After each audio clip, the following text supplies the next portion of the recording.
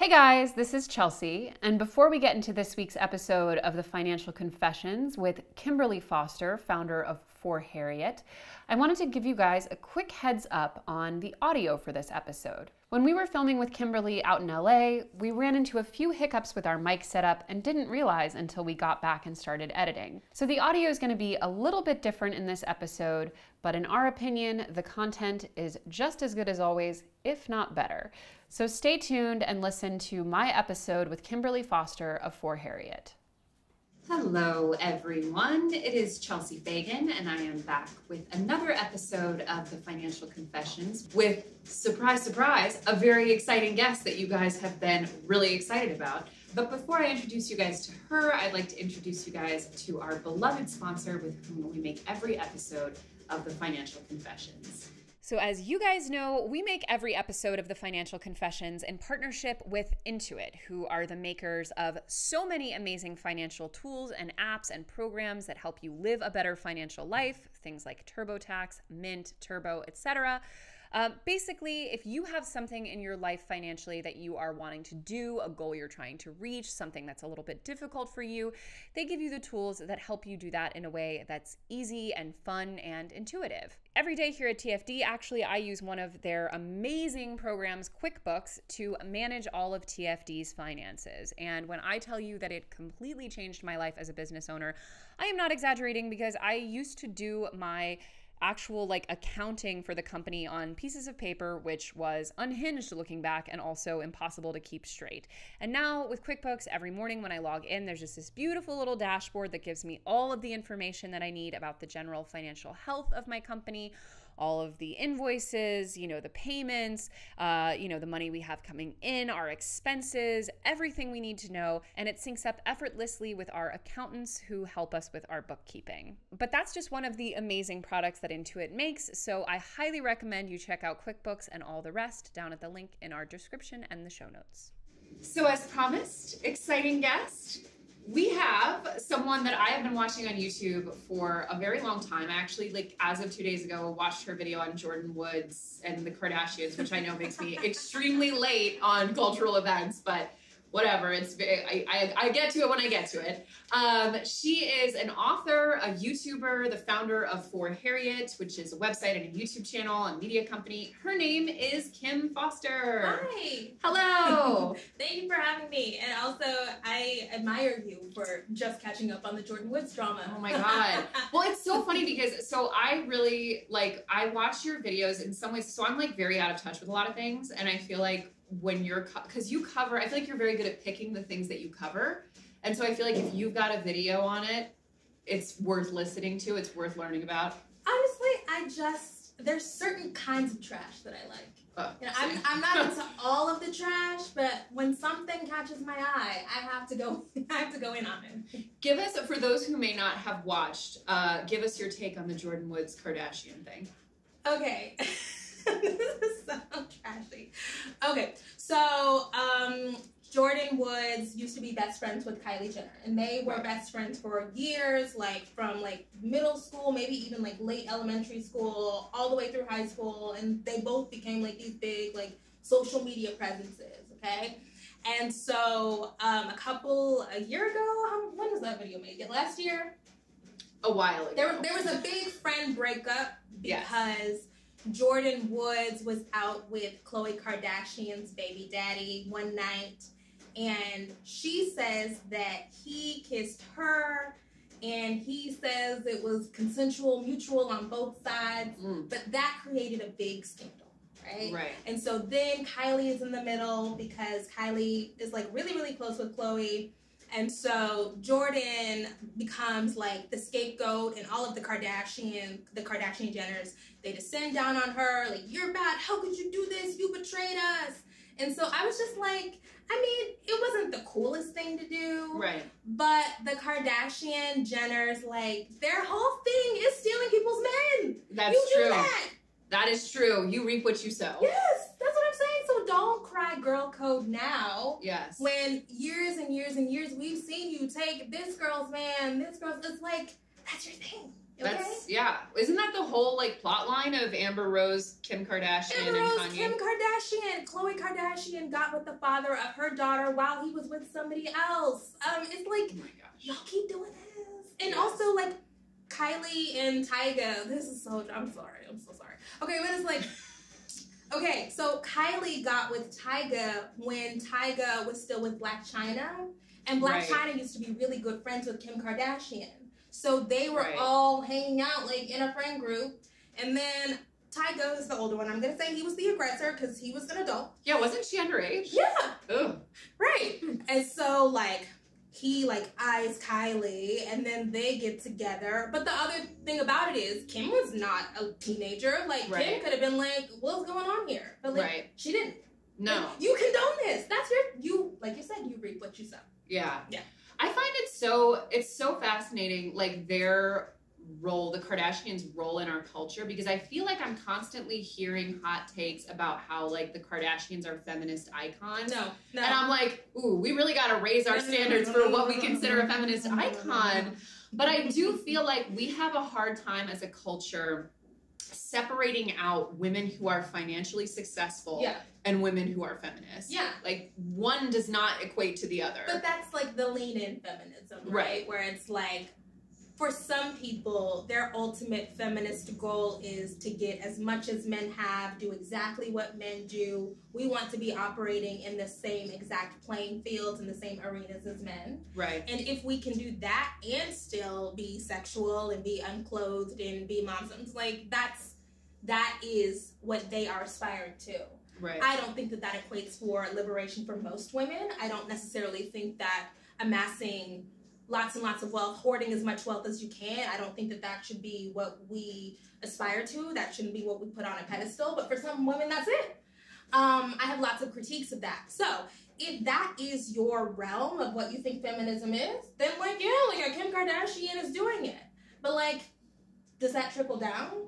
I would argue it doesn't. And I would also say, and I think this is like maybe a more controversial one, but I feel like their image of what women are, of who women are, what a woman is supposed to be, is so heavily crafted in the male gaze. Yeah. And so heavily crafted in, I mean, when you look at for example, like you look at Kylie Jenner, you know, that girl had completely remade herself physically before she even finished puberty. Yeah. You know, and I look at that and I think, I understand where on some really narrow view of feminism that is all about like having complete, you know, and total control over yourself, that could be seen as like a really extreme form of agency. But like, who does that very specific look appeal to? I think this stuff is so complicated and it's so tricky because it's like, if you're a woman, do I want you to be able to choose what you want for yourself? Right. So if you feel the best being super made up or getting body modifications or changing the shape of your face, if that's what makes you feel the best in the world and powerful and empowered and confident, do I want to strip that away from you? I don't. I do think that we need to question why, right? Like, so we know that this ideal is what works best for women in the world. Like women, if you embody yourself a certain way, that means that you're going to have access to more opportunities, you know, get what you want from men, get what you want in the world. You can monetize it, it's profitable. But also like attention, right? Like attention is a new form of currency in our world. If that's what you want, like I get why you would want that. And also I understand that for some women, that is their only way out.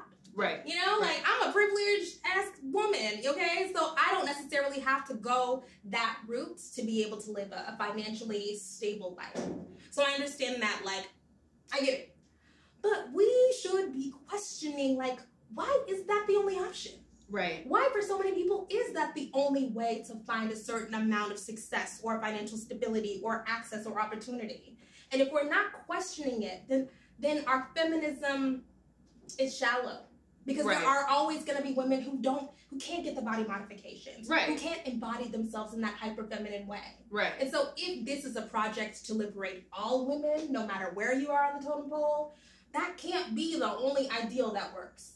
Because ultimately too, like that access to that comes down to money Yeah. for the most part. I mean, yes, there are certain things that most income levels Mhm. can access, but if you're talking about like the kind of changes that a Kardashian or an Instagram model or, you know, even really to this point, like just a famous woman, the kinds of body modifications that they're doing, ultimately, that's just tens, if not hundreds of thousands of dollars. Right. I mean, it's money, but it's also about race. It's about your gender presentation, right? Like if you are a masculine leaning woman, like you're never going to be able to do that, or you're going to have to change certain parts of your. It's like all of this stuff intersects in ways that it's just unattainable for the vast majority of women. Right. And so if we are serious about this, the project of feminism, if we're serious about what I would call social transformation, then we have to be questioning it every step of the way. And I want to question it, and I don't want to be too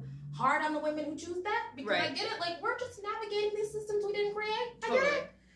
But let's just be cognizant, right? Like, let's not just let that stuff go unchecked. How do you make the feminism that you talk about and that you promote through For Harriet, how do you make it class inclusive? I think my first thing is recognizing that I come from a very class privileged background. And so I make it a point to say that my background should not be the default, because everybody does not have college educated, graduate level educated parents. I went to wonderful schools. I knew from a really young age that I had lots and lots of options. Right. College was inevitable. Like, that's just what you were going to do. And so I make it a point to, if we are talking about what poor women need, I can speak for a poor woman. You know, I think that there's this idea of like, I'm going to give a voice to the voiceless. It's like, no. They have their own voices. Yeah. Okay? So what we need to do is be listening to women who come from a different kind of, what I need to do to make sure that my feminism is not bullshit is listen to women who have that background, who have those experiences, that they need to be centered in a conversation about what lower income women need, what poor women need. And so I can be supportive, and I can direct people to your books or your channel or your Twitter. I can do that, but I cannot fill that gap. Right. I think I think that feminism really has to be as much about learning and listening as it is about, you know, getting our hot takes off. I agree. I think it's also about, what do you consider a success? As an example, like, a lot of times a measure of how feminist a company is going to be how many women are on their executive board. But to me, if you have a female CEO but no comprehensive maternity leave, or like the majority of your lowest paid workers are women, that's not a feminist company. Right. And I think we've seen this with I don't know if I should say names, but there are these feminist companies that Name names. where it's like Thinks has come under. Oh yeah. And it's like these companies away, you know, Girl boss. Right. So they espouse these ostensibly feminist values, and like that's a part of their branding, and like we're community sisters, right? But like, how are you treating your employees? Yeah. What type of culture is there? These things are incompatible. You can't treat people like shit and then say that you're a feminist company. In some ways, I think that whole phenomenon, I don't think it's intentional, in the sense that, like, I don't think people intentionally set out to create a toxic environment for women, or they set out to use, you know, quote unquote, sort of corporate feminism as a shield for that. But what I think often happens is, like, if you look at companies that have, you know, female founders, female leaders who are working insane hours, who are, you know, putting themselves in a really high stress position, and let's be honest, oftentimes have access to things like a lot of domestic help and like an ability to throw themselves into work to an extreme degree, I can see how it would be easy then, even without trying, to be like, well, why can't you other women do it? I can do it, you know? And I feel like that's part of the whole idea of, like, having it all. Yeah. It's like, ultimately, that just comes down to how much money and help you have. Yeah. You I know? mean, our ideals of success are so masculinized. So it's like, if the only way to be able to work, like you said, like 80 hours a week or whatever, you gotta have some help at home. Like, who's cooking your meals, who's taking care of your kids, who's cleaning your home. And you also have to dig into this idea of, like, it's grind culture, like hustle till you die, and like that stuff. Those ideals are created by men. This idea of we're hyper competitive and do whatever it takes and by any means necessary. And so if you've tapped into that, like if you have not done the work necessary to question it and deconstruct it and like, why is it that way? And you have bought into it wholesale, then that stuff is going to creep into your company. And it doesn't matter how girl bossy it is, you can't. The structures of your company have to be fundamentally compatible with like collaboration and like we help each other and like an understanding of like nobody does it alone. Like, totally. We are only able to do this because we have help. And so, you know, just rejecting, and it's hard to reject that stuff, especially, you know, one of the reasons why I never wanted to raise money is because once you take the money, you have decided that you're going to dial into those ideals and those values and those priorities. And there is no wiggle room to say, oh, but maybe we can slow down a little bit, or maybe we can have some allowances, or maybe we can spend more money on providing maternity leave for 3 months and that stuff. When profit is the only thing that matters, then you're gonna have to trade some values to make some money. Totally. I think what you said earlier about going back to the Kardashians as like when people will prop them up as feminist ideals. It's like the question really is, well, to what extent does their empowerment trickle down? Yeah. And I feel like that applies just the same whether you're running a company, no matter what your situation is. It's like, does empowerment for you translate to empowerment for those around you? Yeah. You know, or is it just you doing a lot better? Yeah. I think a lot of people, it's so easy once you're on the path to genuinely believe that if you rise, then you're going to bring everybody else with you. And we see this in all sorts of marginalized communities. Like, you know, there's this idea of like the model minority and whatever. It's like, you really believe once you're really in it, like, I'm doing great and I'm uplifting the race, and losing that larger structural analysis. And I think that if we make it all individualist, like capitalist America tells us that it should be, then we lose sight of the fact that we are a small part of these gigantic structures. Right. And if we want to make things better, like if you really care about your community, which I think a lot of people really do feel like they care, then you really need to be tuned into how did this happen? Why is it that only so few people can be successful and then everybody else on the bottom has to scrimp and save and worry about how they're going to pay for their health insurance and worry about how they're going to pay for childcare? How did that happen? It didn't just happen. And then you have to, and this is the hard part, is thinking about, and how am I contributing to that inequality? And how am I benefiting from it? I think it's really difficult and scary, and it makes you feel uneasy to be like, oh, I'm here because somebody else is getting screwed. Totally. And so instead of having to do that self-reflection, we dial into this idea of like, it's me and like, I'm the savior. And it's like, no, like that's not how it works. I think it's also that like people, like we talk a lot about on this channel about all kinds of privileges. And I feel like people are very, very reluctant to acknowledge any kind of privilege. I think particularly financial privilege, people are often very good about hiding. I think partially because they have a strong feeling that it will make their accomplishments less impressive. And the truth is it does, but that's not a bad thing. Yeah. You know, and you have to kind of lean into that feeling of like, you know, there are certain privileges that I didn't have growing up and certain ones that I did. Mm-hmm. And you can't only pick the ones you didn't have. Yeah, you also have to acknowledge the ones you did and say to yourself, like, okay, it probably was marginally easier for me to do X or Y. You still got to do it. You're still reaping the benefits of having accomplished that thing, you know? But people want their cake and eat it and to be able to eat it too. But there are these cultural myths that we all are fed, you know, like the Horatio Alger story of I came from nothing and then I became the hero and I'm the master of my own destiny. And we really want, I think especially in like the social media age where we're all constantly trying to craft our narratives and, you know, like it's an old thing, but there's something very particular about how it plays out when we're all trying to be the star of our own like reality show and like project these images about ourselves and these ideas about who we think we are. It's like, yeah, it doesn't mean you didn't work hard. I think that like I know lots of very privileged people who are hard workers.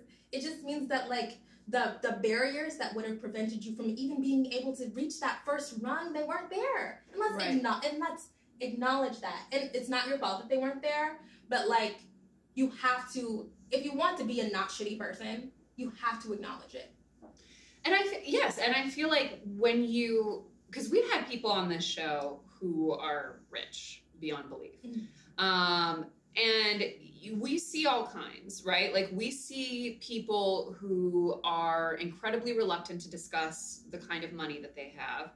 And we've noticed that kind of without fail, I mean, listen, we have a self-selecting audience who likes when people are transparent, but I think even still, even when it gets outside of our own little bubble and other people see it, without fail, if you're a rich person and you come on one of our shows and you don't disclose and you say, well, we're comfortable, or you make euphemisms to kind of explain away, you know, the financial access you have, incredibly negative response. But the people that we've had on who are very transparent about like, I have X or I grew up with Y, who share numbers, who get really into it, the response is overwhelmingly positive, because the thing is that people are smart.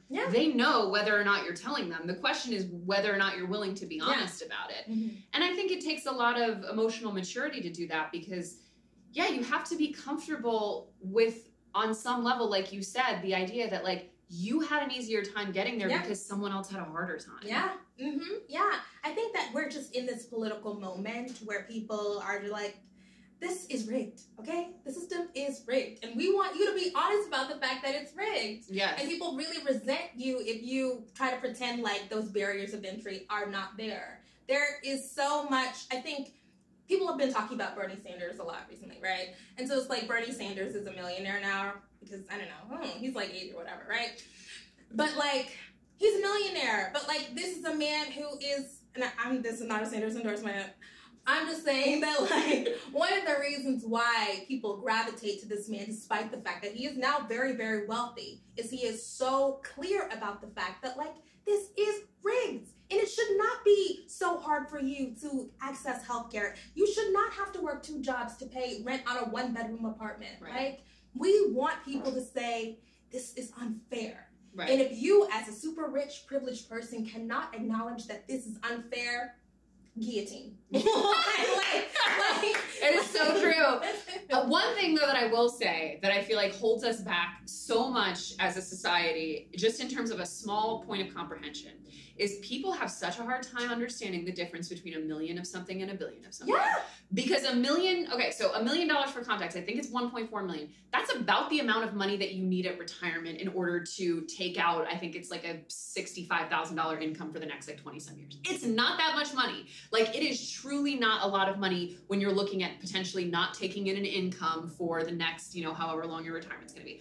Yes, of course, having $1 million at the end of your life is, at the end of your life, later in your life, it's a lot. It's a lot that many people never have. But the difference between $1 million and $1 billion, like if you were to visualize that, it would be the difference between going down the street and going to the moon. Like, these are really different numbers. And I feel like if people understood what $1 billion means. I think people really don't understand. I don't think they do. Like, it's 1,000 million. I think it's difficult for us to comprehend, and I do think that we do ourselves a disservice by lumping all wealthy people into the same bucket. No. Like, Bernie Sanders is not Mike Bloomberg. Like, don't do that. Like, that's super disingenuous. When things like, you could make some smart decisions and put things away in retirement accounts, and at 77, 78 years old, have $1 million in assets. To get multiple billions of dollars, you've exploited countless people. You have to. Countless people are not able to afford food every month because you have multiple billions of dollars. Every billionaire is a policy failure. All right, and now let's sing the internationale. Do you ever feel, so I do have some questions for you from our audience soon, but one of the themes that came up in our questions was that you are so candid, obviously, as our audience can see here, about your social and political and activist beliefs.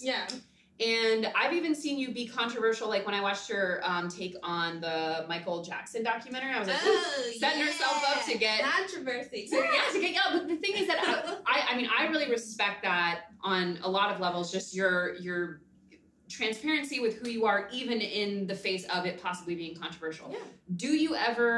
Have there ever been times where you've like kind of censored what you think in order to make a move?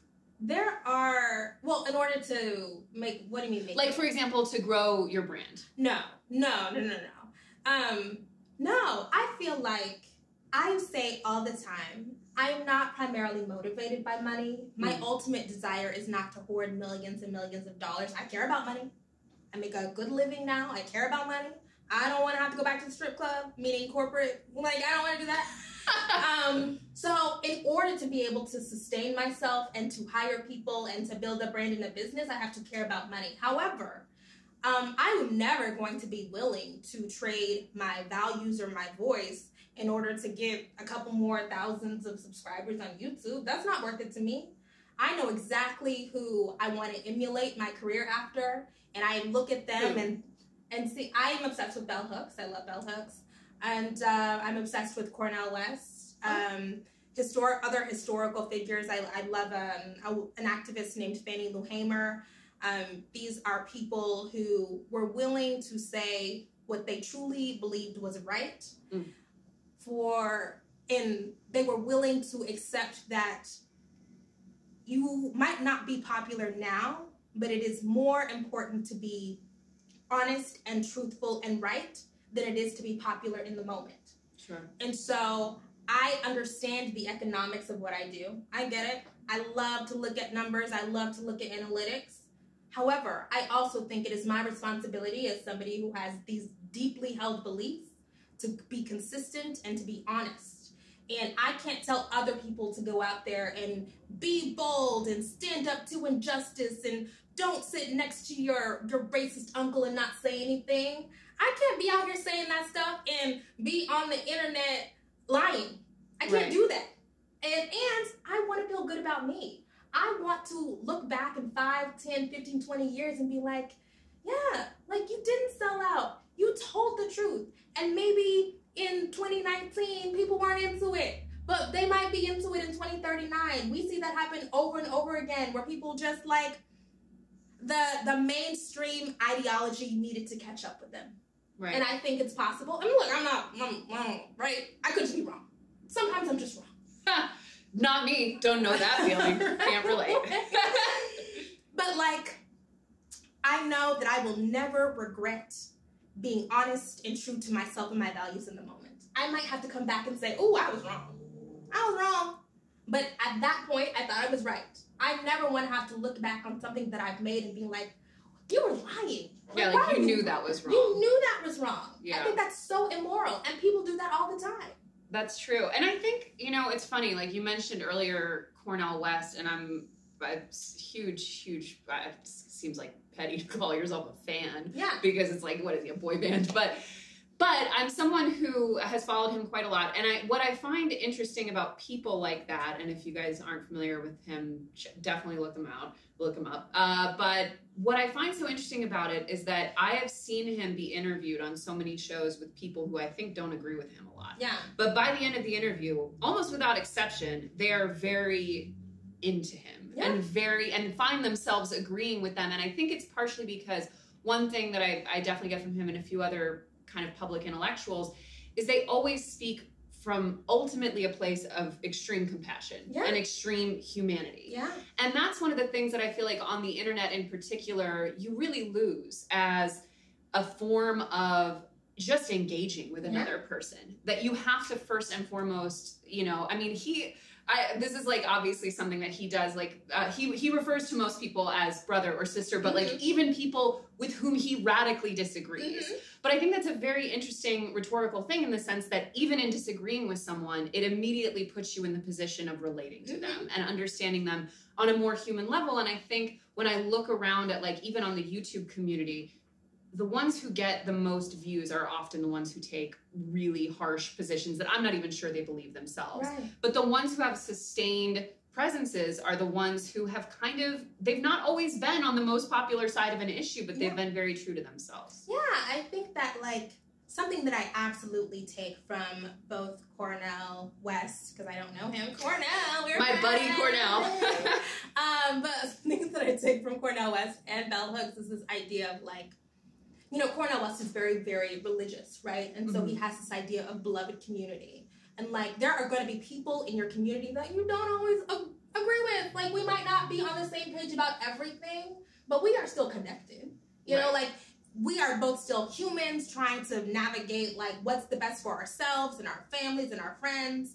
And so I might think that, like, you took a political position that I think is heinous. I think it's disgusting and despicable. However, and, like, this is not super popular on the internet. It's not super popular to say, I think that political position you took is disgusting, but I can still have empathy and compassion for you as a human trying to navigate this human experience. And people come for me all the time because like, we don't need to be offering any sympathy for a racist or a sexist or whatever. Like, I understand, I get it. You know, you want to protect your energy. However, it is not too much for me to extend that to other people. It might be too much for you, and you can take whatever posture that you want to, but for me, it is critical, and I think a part of this is because I was raised by a conservative, but like, it is critical for me to be able to see you as a human, and we're never gonna agree, and we're gonna argue, and we're gonna go back and forth, but I still see your humanity, and ultimately, I don't want you to suffer, you know, and that's where that brother and sister stuff comes in. Like, if we understand that we are all linked, you know, like, that our destinies are mutually interconnected, then it becomes much more difficult to lead with nastiness and to lead with malice. Just from my vantage point. For other people, I don't know, they're not going to get it. But for me, that makes the most sense. I agree, and I think, you know, we'll have people on TFD that I don't agree with, and I have always found in general that when you're talking to someone that you don't agree with, I mean, provided that they're like a decent person on just a human level, because there are some people that it's like, don't even bother, like there's nothing there. But if someone is willing to have a discussion, I think oftentimes, even just in asking a question that they probably haven't considered, there's usually a door somewhere on people. And I always think, especially when it comes to, like, because we talk, when, you know, our audience is all over the financial spectrum in terms of privilege, and the frustrating thing about that, like, you know, obviously the right thing to do if you are someone who has more financial privilege is to be the person who is more acquiescent, who is more empathetic, who gives more of yourself. Obviously, I think we can know that on an intellectual level. But you put a couple friends in a group at different income levels, it is really, really hard to enact that in real life. And I feel like one of the biggest things that people fear, whether it's talking about politics or talking about money or any other taboo topic, is that fear of vulnerability. And feeling like they might be judged or they might be called out or any of that. And so the more you can lead with that love and compassion, the more you'll open everyone up to doing the same, and those fears will kind of break down. And we've seen, even again, when it comes to talking about money, that I don't think for most social groups there's a more taboo topic and a more taboo like difference in being able to relate to each other. And we hear all the time people saying like, I'm just afraid to even say like, I can't afford that.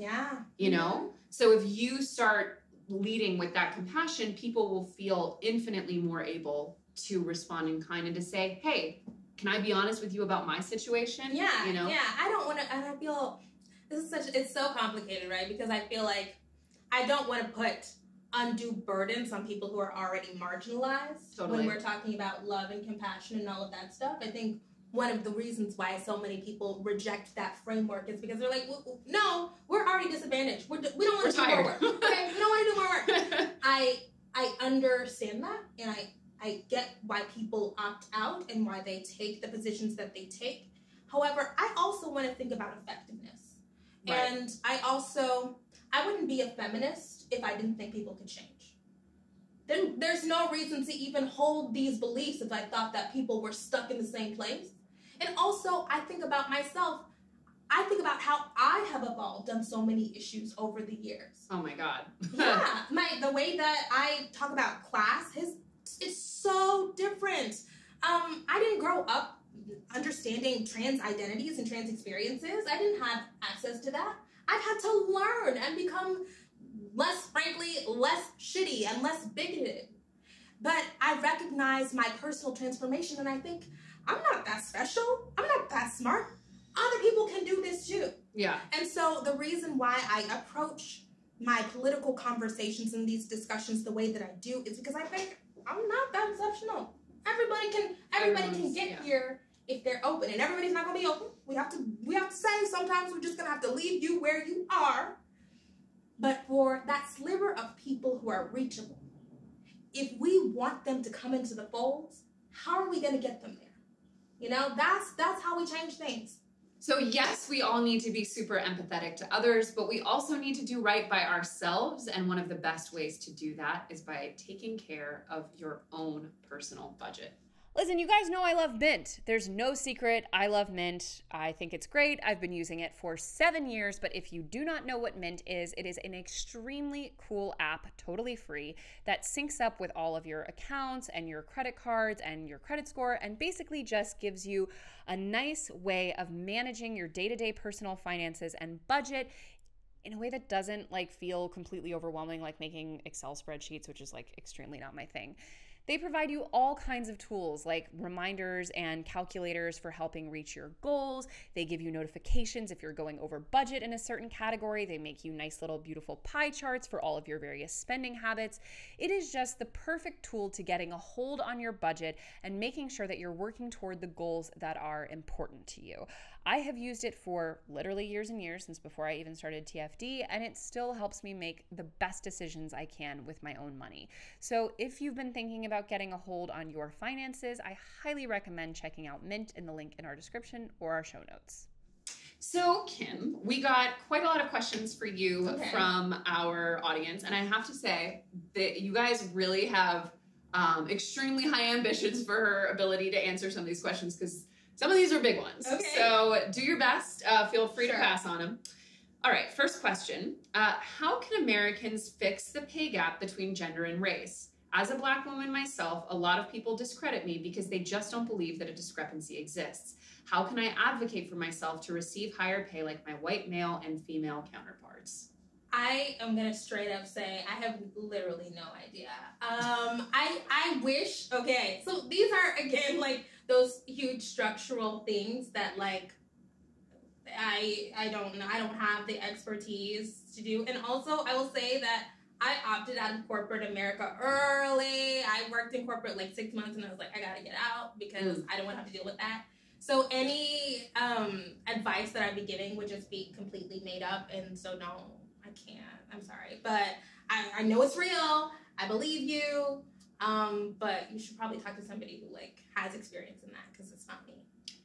So I am obviously not equipped to give advice on advocating for yourself, closing the racial wealth gap. Clearly not my wheelhouse. But I will say, for advocating for your own compensation at work, because we do talk quite a lot about that sort of thing. And that does exist for women as well on the gender line, so there is some overlap there. One technique, quote unquote, that I think is very important that everyone remember is that in the vast majority of cases, in order to get a raise over a certain number, in order to increase your income over a certain number, it is almost inevitable that you will have to go to a different company. It is very unlikely, given most companies, not all, but a lot of companies operate on a pay grade, essentially raises. You get a certain bump and they don't go over that certain bump.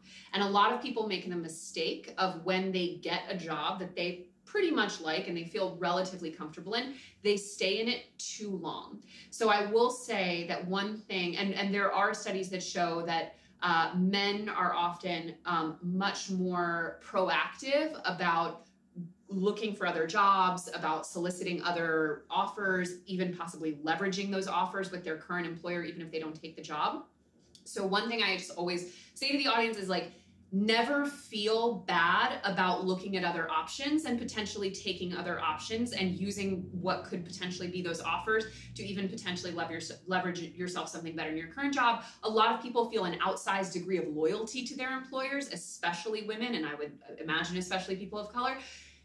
You don't know those people's shit. Like, you are not your employer. If they had to cut costs, they would lay you off in a heartbeat. So just keep that in mind and remember that your job is not a gift. You are working for them, and that's why they're giving you the money. And if you're not getting the amount of money you believe that you should get, feel empowered and entitled to look elsewhere.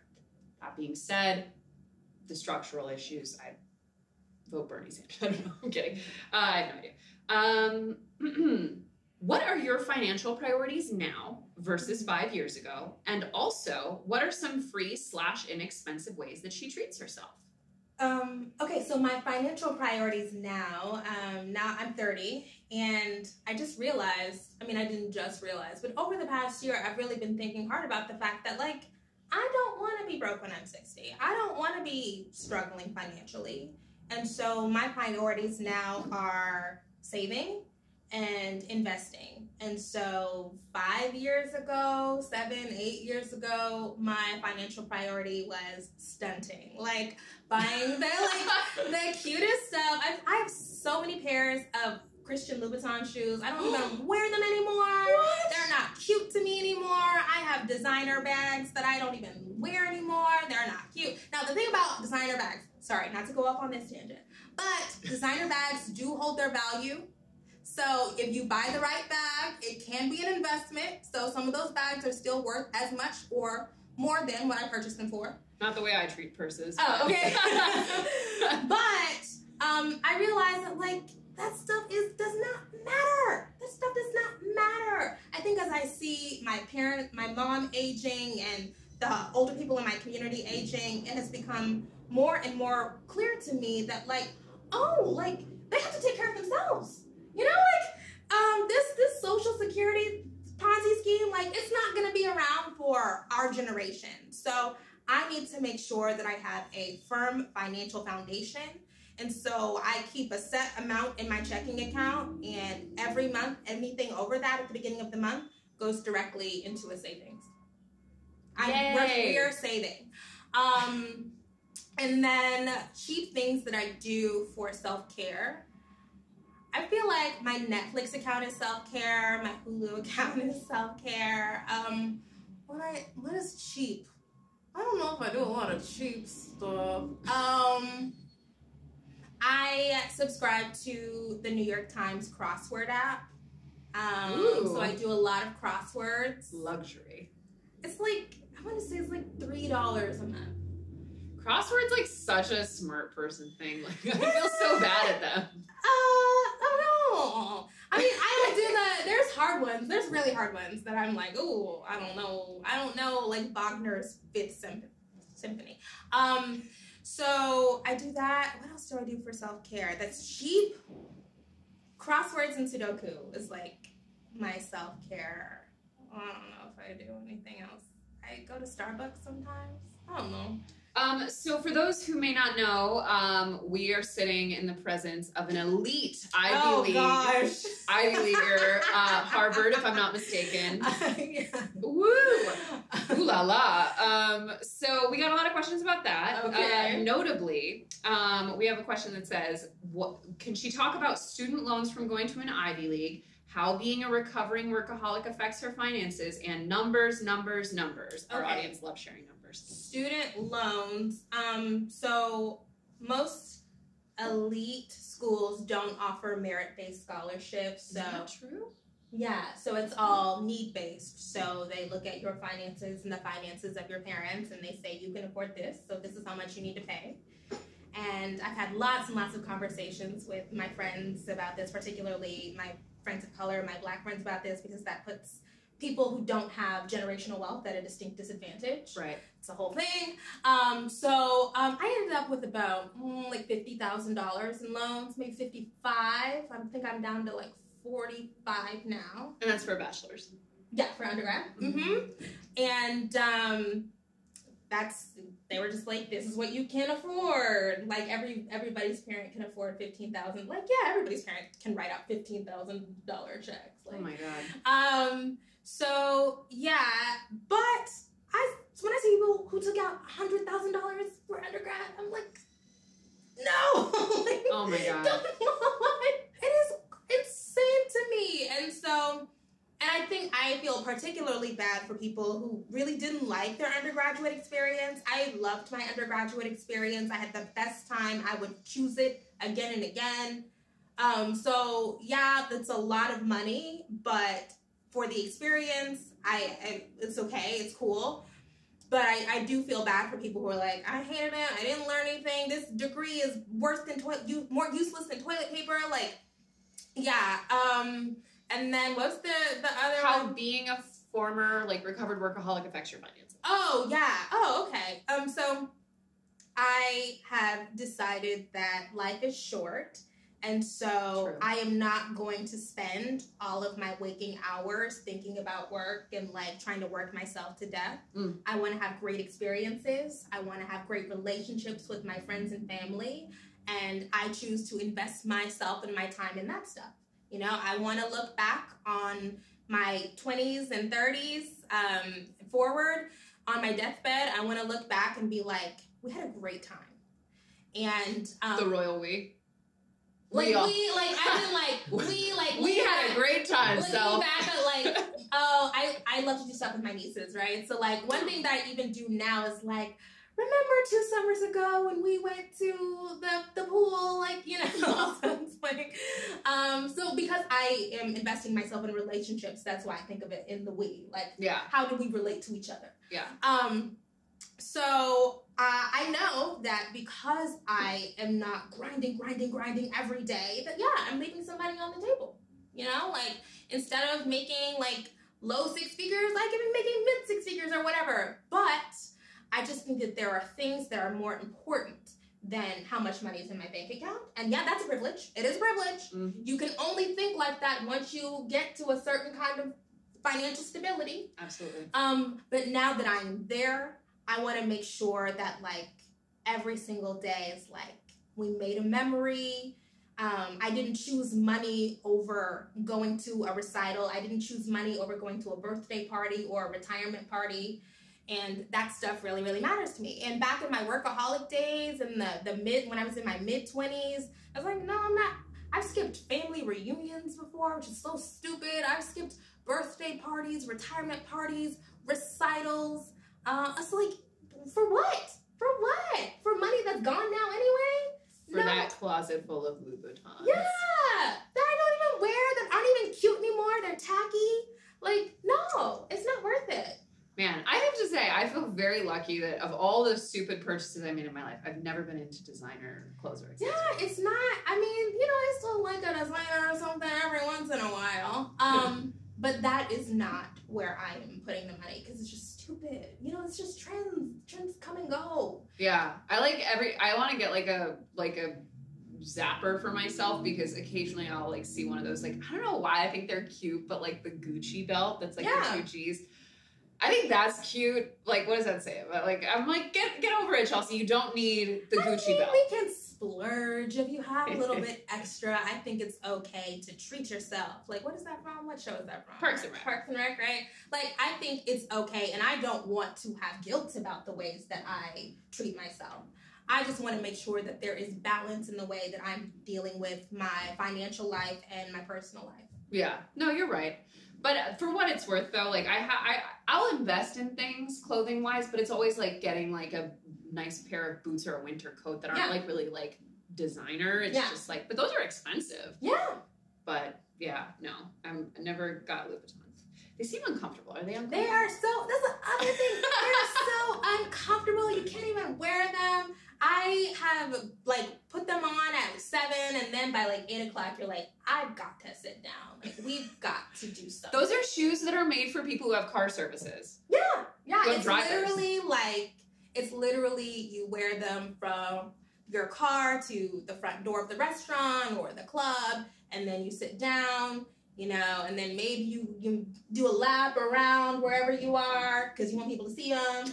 and then one laugh. Yeah, like, and then you sit down again, but they're not functional at all. And again, generally, I just think they're just not the cutest thing in the world to me anymore. Yeah, I feel like they had their moment. Okay, Yeah. so fun fact, in addition to being an elite Ivy What's League going on? grad, Where are we going? you're also a Forbes 30 under 30. Oh, yeah. Yeah, wow. Talk about credentials. Okay, so we have a question related to that, which is why I bring it up. How does she really feel about 30 under 30 lists? Oh, gosh. How honest? Okay, so I think that... Very honest. So I think we have to be real about the fact that any list, all of these lists, any list that I've been on is a function of your networks. It's a function of the brands that are attached to your name. It's who you know. It's also like how well you can kind of game these systems, like your visibility. It's not necessarily a reflection of the work that you do, your capabilities, your intelligence. It's like, it's not that. It's like all the other intangible stuff that reproduces inequality. And I am very, very honest about that. So I think that like it was one of my goals really early on to get on an under 30 list. I definitely think that I have gotten second looks from people and gotten opportunities because of that, the same way that I get second looks and opportunities because of the Harvard Association. But again, as we were talking about earlier, we have to be very, very honest about the fact that like it is unfair. It is unfair. Those systems are rigged. I think that we put way too much emphasis on achieving a certain thing by a certain age. Now that I'm 30, I'm like, I'm still young. I'm not washed because I'm 30 now. Why are we trying to like convince these kids that like if you don't do this thing by the time you get to this age that like you're a failure? It plays into all of these like pathologies that are ultimately unhelpful. So I will say rigged, unfair. Individually, it has been beneficial in certain ways. Yeah, I mean, isn't that the truth about most? Yeah. Unfair, rigged, beneficial. Yeah. Yeah. Well, as someone who's never made any list of any kind, I wholeheartedly endorse that take. They're bad. But I will say, that being said, there is in our culture generally, but particularly on the internet, a youth obsession that I'm like, I don't even want, like, you know what? The extent of our youth obsession on the internet is we have 25-year-olds working at magazines to give their skincare routine tips. Yes! I'm like, get out of my face, 20-year-old. Yes. Like, I don't want to hear what your youthful baby self does to take care of your perfect skin. Yeah, I mean, it's like, I don't want to be the person who peaked in high school. I don't want to be the person who peaked in college or peaked when I was 26 when I got on that list. I think that we should internalize this idea that, like, life is not, it's not a destination. Like, this is a journey and it's ongoing. And I am excited to try new things. I mean, like, doing YouTube the way that I do it now is like a new thing that I have put myself into after being on that list. You know, it's like there's always a new adventure. And I hope that when we are making these under 30 lists and all of this ridiculous emphasis on youth and like get here and be there, we are in our imaginations, we are foreclosing our ability to imagine greatness after a certain age or greatness beyond a timeline. Totally. And like, I love looking at success stories of people who are like 55 or 60 or like, there's a story of a woman who was a Princeton professor, a tenured English professor at Princeton. And after she retired, she was like, you know what? I want to be a visual artist now. Like, that's what I want to do. And so she went to art school after she had this huge career as an English professor at Princeton. Like, there's so much more to life. And so I feel like I have to counsel younger people, like, it's okay. It's fine. Like, there's time. I only follow influencers on Instagram over the age of 50 as a rule. No. Now, granted, like, if I'm following someone that I follow for other reasons, like, you know, I will follow, you know, other people who have some platform under that age. But anyone who's like an influencer, who I'm just following because they like post cute outfits, only over 50. Wow. It has changed my life.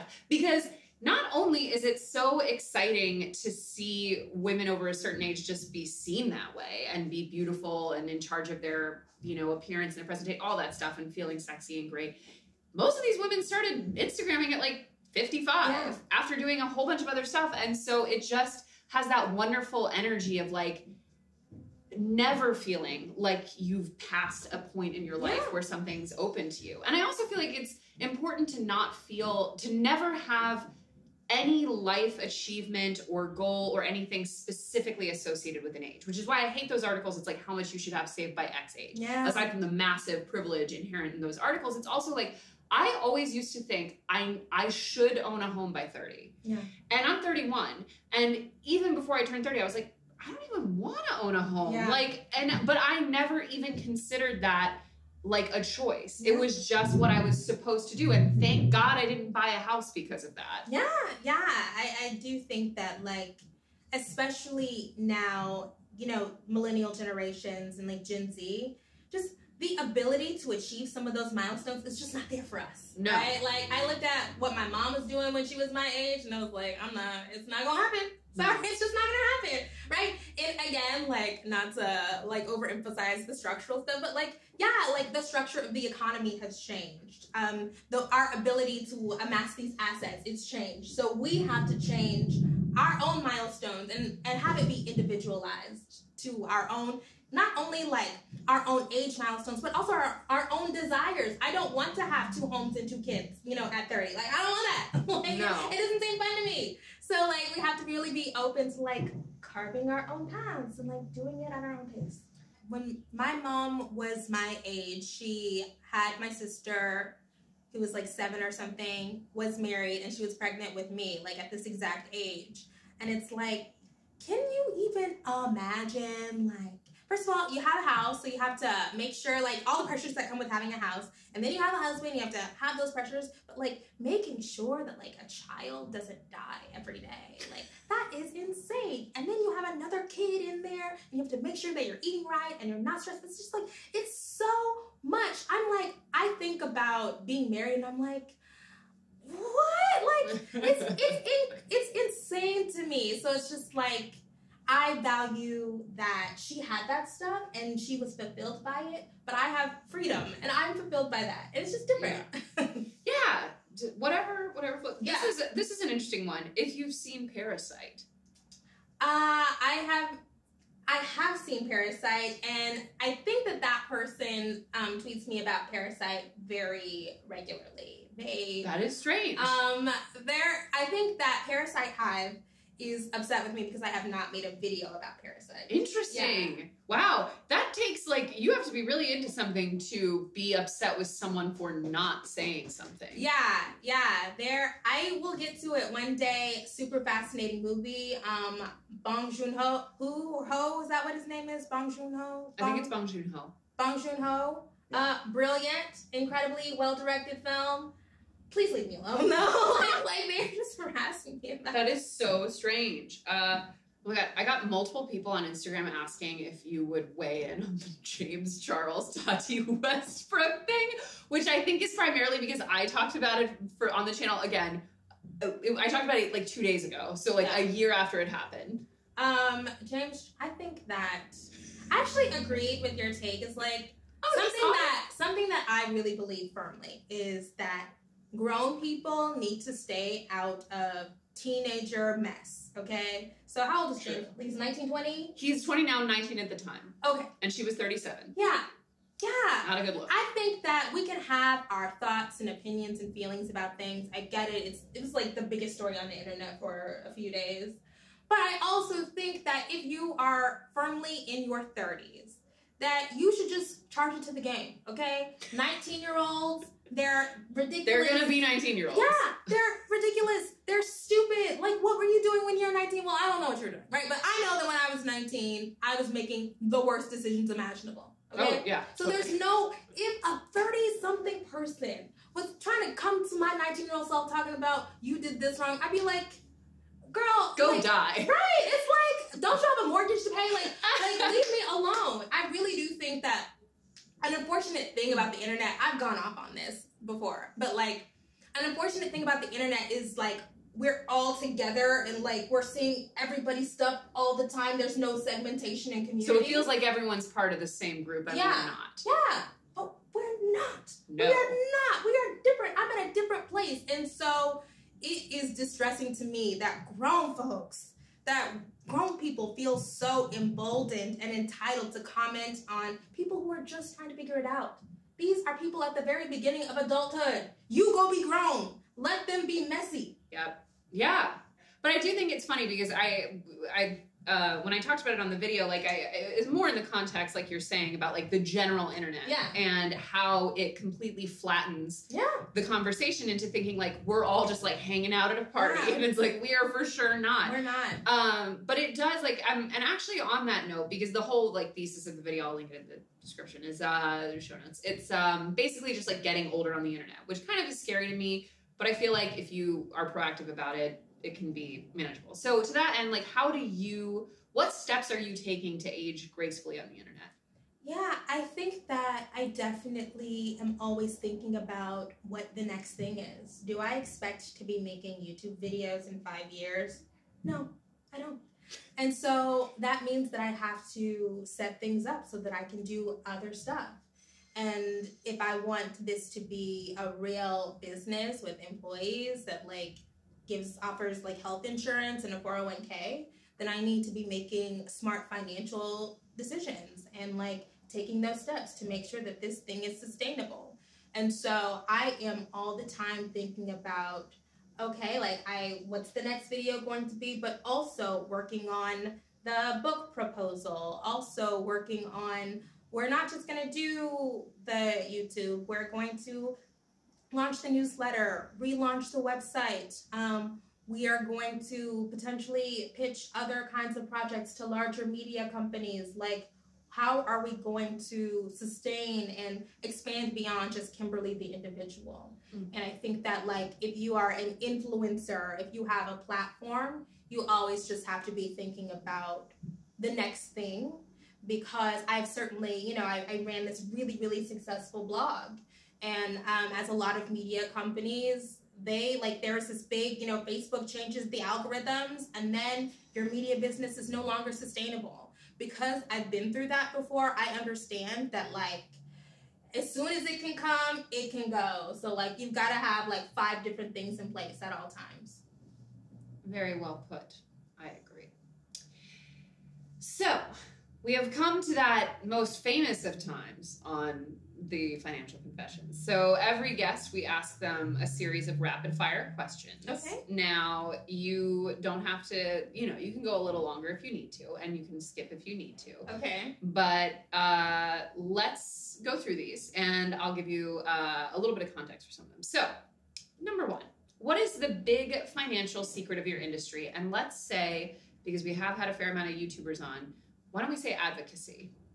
The big financial secret? Oh, gosh. Or, alternatively, of Ivy League colleges. Oh.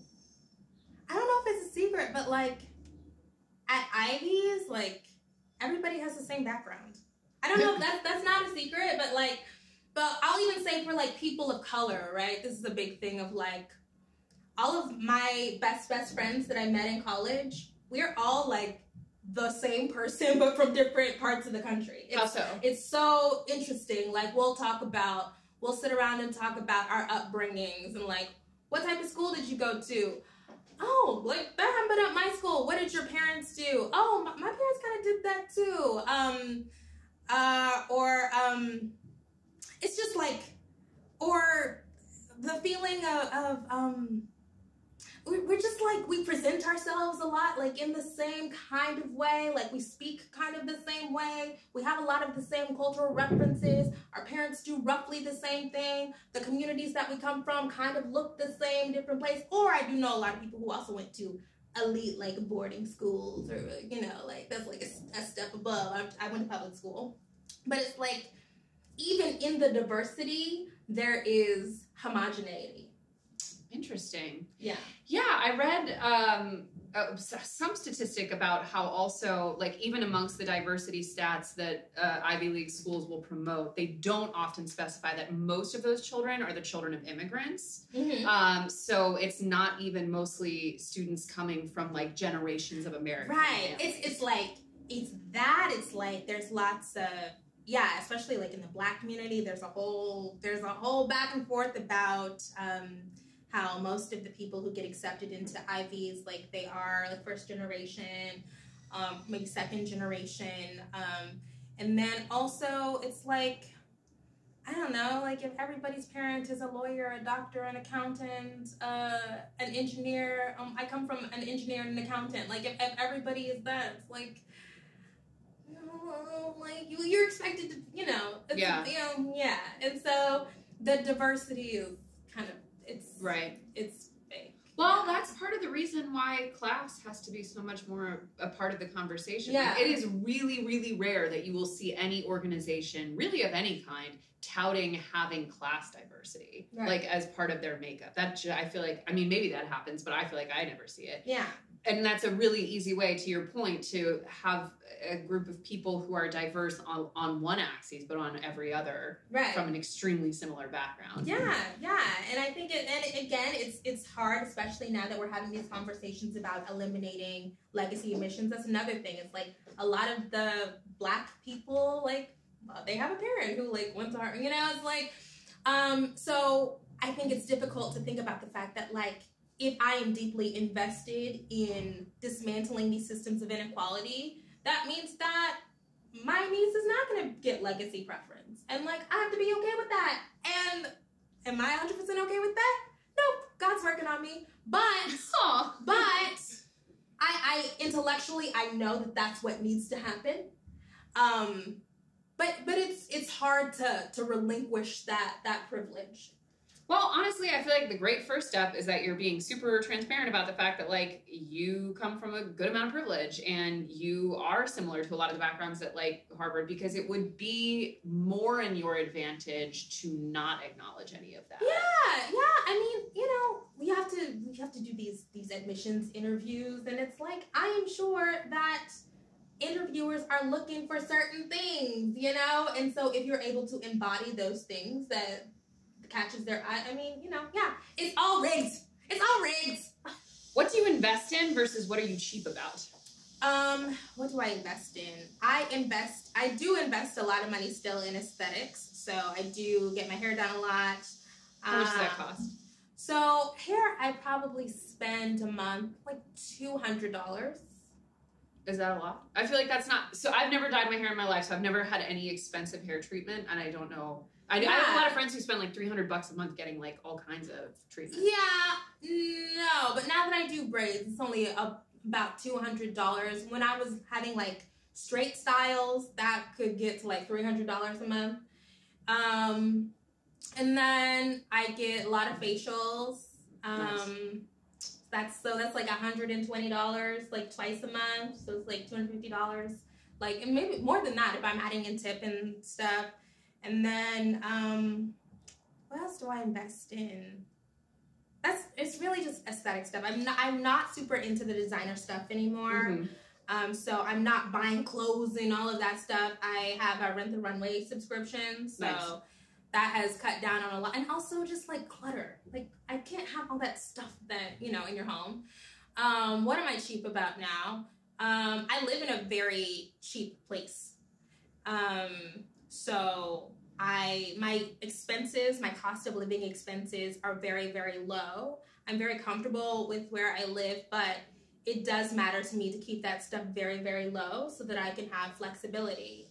Yeah, I'm like very much afraid to get on the hamster wheel of a lot of aesthetic treatments. Like, I used to get my nails done and I would get like gels. Yeah. That hamster wheel, once you're on it, like, oh my God, there was a time in my life that I was spending like $80 every 2 weeks on my nails. Yeah. Oh my God. It's a total thing. It is. And I also think that like being on camera so much exacerbates it. That's true. Because people, you see yourself and then you see the screenshots and it's like, oh, I can just put a little tweak and then you're addicted. That's why I feel like there are so many things that I'm like, if I start doing it, like especially like skin treatments, that'll never end for me. Yeah. Like, I know it will never end. I will just now be a person that does that every month. Yeah. So I'm just sort of delaying it, which honestly makes it worse, but you know. But I have decided this. I mentioned I never dyed my hair, but I have decided as soon as I go gray, I'm going to start doing all kinds of wild stuff. Yeah. I have a couple of gray hairs now, and I'm like, if it gets more like, I'm gonna dye my hair red or blonde or like, yeah. Lean into it. I really want to do, my dream is to do like, once I start going gray, and redheads go gray very early apparently, so hopefully this is just around the corner because I'm looking forward to it. But I love when they do when women have the dark hair with like one big gray streak. Oh yeah, white streak. like Stacey from Whatnot. Stacey London. Yeah. Yes, I love that look. I'm excited to experiment one day, but it's so expensive. Anyway, what has been your best investment and why? My best investment. I mean, my biggest debt is, again, my college education, and that has paid enormous dividends. Yeah, it's a lot of debt to go into early on, but going to Harvard and majoring in what I majored in, it changed. Which is what? African American Studies. It changed the trajectory of my life. There would be no For Harriet if not for that. Originally, I wanted to be a political consultant. I met my best friends. I've been able to tap into networks and really I've been in some situations, and it's been amazing to be able to tap into those networks. So it's a lot of money. I learned so much, and I don't regret it. Well, I've maybe regret some of those loans because you take more loans than you need because you want to get some money back. So maybe I wouldn't do that again. That was a wonderful investment, and I also think that like what I've spent on like the camera stuff, when I first decided I was going to start making videos, I was like, okay, let's get a good camera, let's get the good lens and get the lights and stuff, and that has paid off. I don't know, it's been crazy, like the growth of the YouTube channel and what just making videos has done. I feel like we're cursed. Yeah. It's a literal helicopter. What has been your biggest money mistake and why? When I was younger, I bought a Lexus when I was like 25. Damn, you really were going all out. Wow. That, and then I totaled it. Oh my God. That was not the best decision. Was it leased or owned or what? Owned, I owned it. It was new or no? No, it wasn't new, but it was still too. Oh my God. What? And so, yeah, just like too much stunting, too much like flashy, just, living like there was no tomorrow. I didn't need to do that. I think that, now again, the name of the game is balance. I'm always gonna have like a flashy part of me. It's just there, it's in my soul. But now I recognize that like we've gotta have balance. I have to think about in the next 5 years, 10 years, 20 years, but also having money to be able to reinvest in the business. So the car, the designer stuff that I don't like anymore, just spending money on just dumb stuff, upgrades on flights, like first class flight. It's just like stupid stuff. Like I've gotten dragged on Twitter before for this, but I'm just gonna say it. I have never once in my life regretted an upgrade. I fly so much, and the experience of flying in business versus flying in coach, I'm not going to pretend like I can afford to upgrade all the time, but on the occasions I have, oh man, it's so worth it to me. It depends. So there's some routes where it makes perfect sense to upgrade, but there are other routes where it's like, this flight was 50 minutes. Oh yeah, I'm not doing that. Yeah, like upgrading for, like I've done that. Okay, don't do that. Well, let me tell you though, if you're doing a cross-country red-eye and you have to work the next day, that like lay down situation comes in handy. Yeah. But the rest of it, no. What is your biggest current money insecurity? I need to have more money in my savings accounts. I am totally okay of reinvesting in myself and making a lot of money and reinvesting it and spending it and, oh, this will make a good video, or you want to make sure that your assistant is paid well and that they're happy and all of that stuff, or bringing more people who help me do research and that sort of stuff. But sometimes I worry that and in adding all of these expenses, I want to make sure that I am not shortchanging myself on the back end. Mm-hmm. And so I'm thinking about like, how much money should I have on my savings account? Like, am I, you know, and then like you said, we get all of these articles about when you're 30, you should have this much saved and your IRA should be worth this much. And I'm like, I don't have that. And it's like, You don't have an IRA? I have an IRA, but Okay, it's not at the level that like Right. it's supposed to be at. Do you have an emergency fund Yeah. in your savings account? Yeah. Could it cover 3 months of your living expenses? Yes.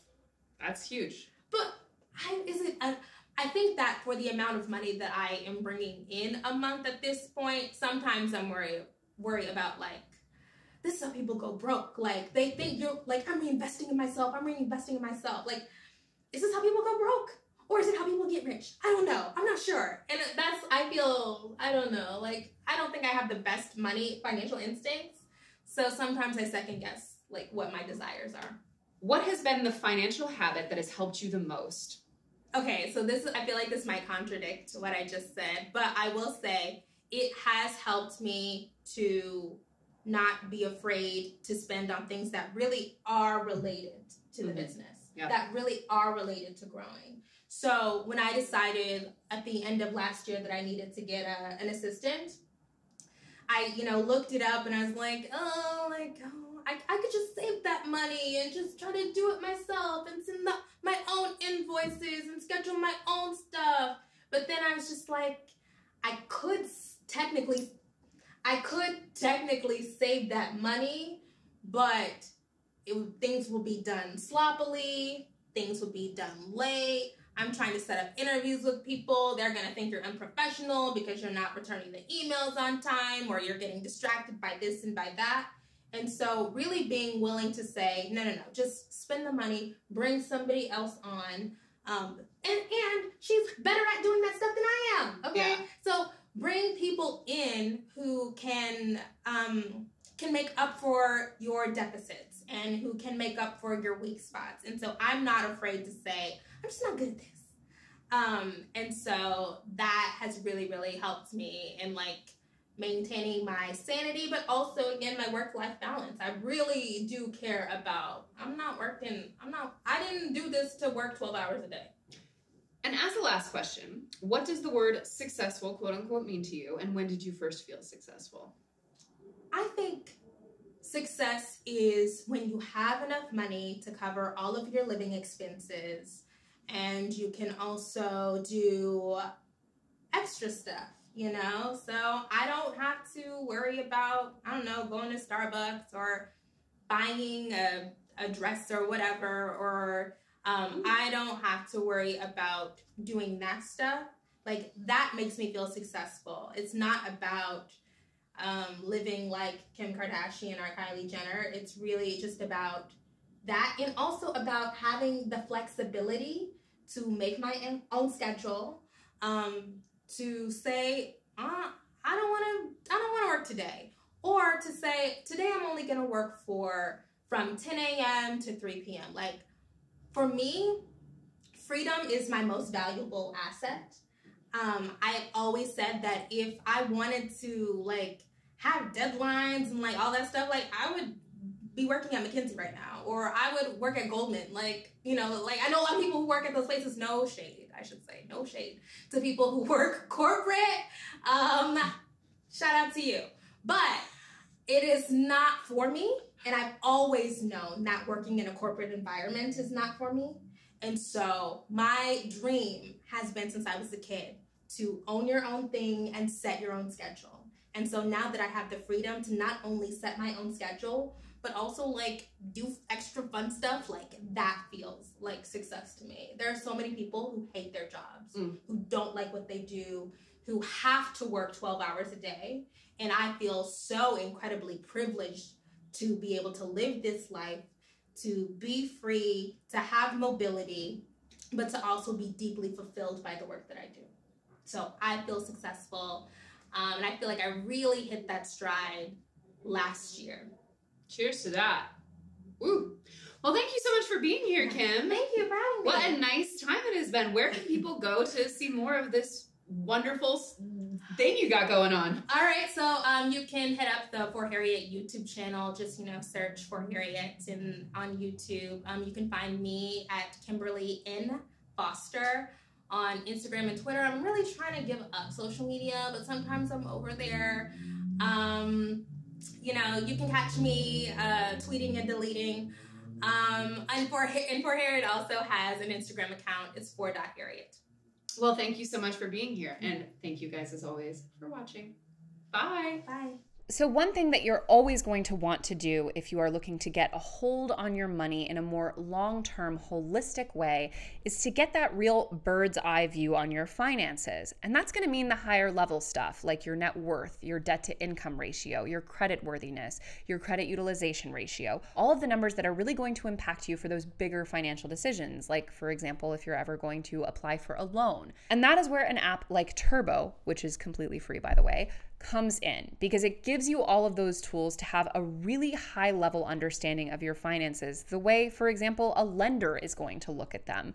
Eventually, we're all probably going to be making these bigger financial decisions as we move through our young adult lives, or even, hey, I'm not going to be ageist here, our adult lives. And it's important that you go into these decisions knowing exactly where you stand. And for example, if you are planning on making a big financial move a year out and you look at your credit status and you're like, maybe my credit utilization ratio is a little bit too high.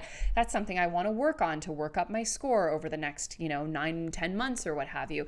Like, those are the kind of decisions that you can make when you have that information. So I highly recommend you check out Turbo at the link in our description or the show notes so you can start to get that kind of level of understanding on your own finances and be totally prepared when you go to those big decision moments.